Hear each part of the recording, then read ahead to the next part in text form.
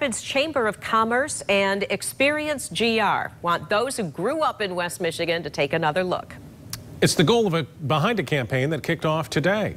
News 8's Emily Leonard joins us live from Studio Control with more. Emily? Well, Brian and Sue, opportunity awaits. It's the name of the campaign aimed at luring people who are from here back here.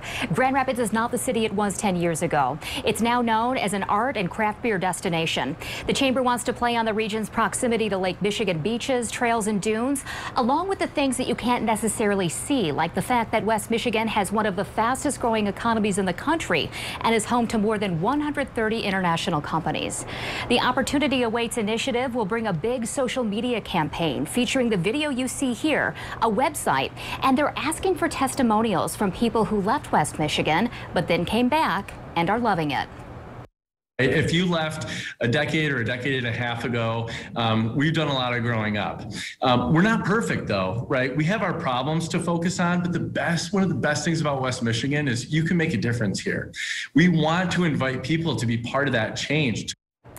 The campaign urges those who have moved back to West Michigan to share all the things that make this place great with their family members and neighbors they may have left behind. Sue?